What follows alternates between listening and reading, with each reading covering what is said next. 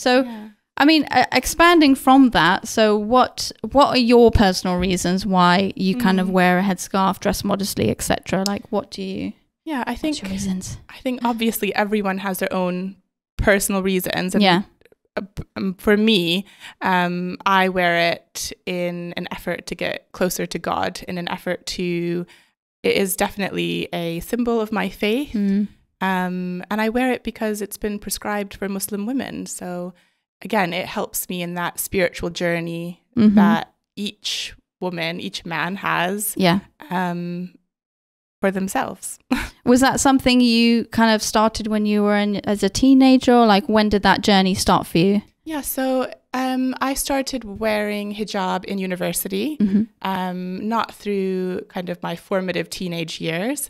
It was definitely a choice to start, and it was never forced upon me or said, oh, you know, when are you going to start? Are you going to, etc. Yeah, and not in the States, there are not that many hijab wearing women. Yeah, I went to a university where there were maybe 5 others out of a population of about 2,000. So very few then. very, very few. But it is definitely a personal decision, and yeah, I'll leave it there. No, I mean, I definitely echo the same sentiment. Being of a kind of convert background, I am a convert background. I think part of the spiritual journey and trying to get closer to God and trying to find a nearness to Him that I really you struggle with, because you don't, coming from a sort of more atheist background in terms of the household I was raised under was an atheist background. You had no idea of how to find your footing and what direction you should go and where to even find information. But slowly on that journey, you know, trying to get closer, and I try to model myself on other religious figures, like other women who seem to get a close connection with God, like Mary, the mother of Jesus, for example. And kind of mirroring that at the time inspired me. Oh, maybe I should like wear a headscarf and see how it goes. Really, it's kind of like trial and error. But I felt the impact was like nearly immediate, like spiritually speaking. It brought me much closer to God. I was much more focused in my prayers and in everything I was doing. And actually, in the wider practice, like people's behavior toward, like, around me wearing the headscarf has been quite refreshing. I mean, I've got a few funny instances, but I don't know if you, like, how have people reacted with you, like in the UK versus US? Was there any difference, like, working? The UK is definitely more diverse, but it goes back to those principles that we were talking about in the beginning, that in the US you are free to practice your religion as you see fit, as long as it's not harming anyone else. I think post 9/11, there was definitely more, negative attitudes towards the way that I chose, or Muslim women choose to practice their faith. But I never experienced anything overly negative, actually, which is surprising, I guess. When I say that, people are quite shocked. But it has... Instead of being a negative thing for me, I really feel that it has empowered me to just let go of so many insecurities. And just to focus on my internal journey and my internal qualities as well. I think that's something that's repeated quite often, but until you actually live it and I can say it wholeheartedly. Definitely. And it forces you to kind of focus inwards and kind of turn away from materialism. You know, I mean, there's nothing wrong with, you know, dressing up or buying nice clothes and things, but the focus, you know, within religion is actually trying to turn away from the things that will distract you from God.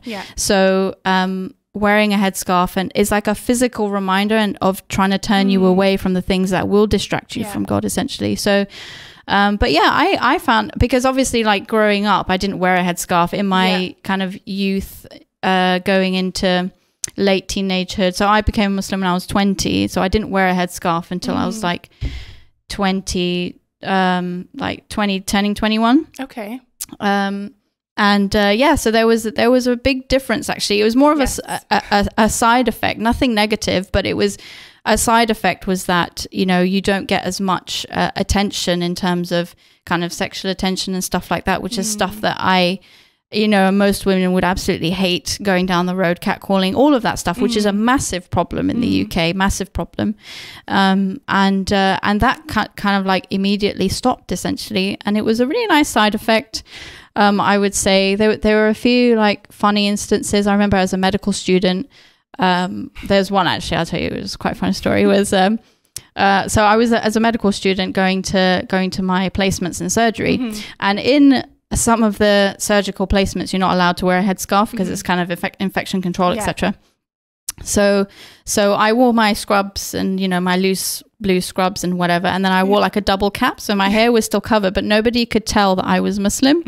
And the surgical registrar who I was working with was he was being a little bit inappropriate, just to give minimal details, but he was being a bit inappropriate, a bit too jokey with me. And then afterwards, when we had a teaching session run by him, I came in with my headscarf, and he just looked at me, and he was just like he just looked down and was just like, oh my, he looked visibly so embarrassed, and he just like would not look at me throughout the whole like teaching session and all that. It was quite funny because of the difference that shouldn't it does. Be that way, should it? Like, he should have the same. I mean, the fact that he immediately put you into a different category is not right, is it? Like, it speaks to a lot of things about the male gaze and our culture in general.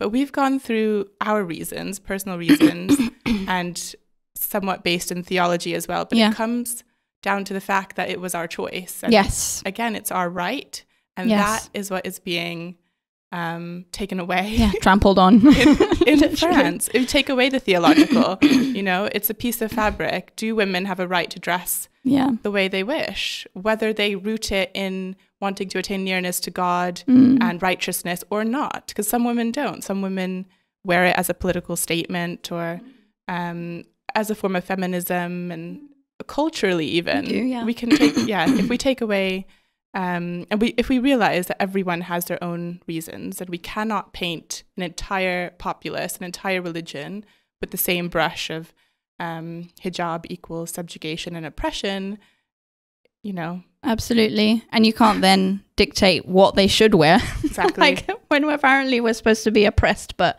you're not allowed to, you're forcing us not to wear this. Anyway, the debate goes on. Yes. So yeah, that was lots of interesting videos. I think we might end it there. So I think in the next kind of episodes coming up, we're not going to cover necessarily the same topic, but we'll see what comes out in the media and the news, and then kind of decide from there on. But thank you for coming in and for chatting about this specific topic. So yeah, thank you for joining us. Hopefully it won't be too long until we get another video out.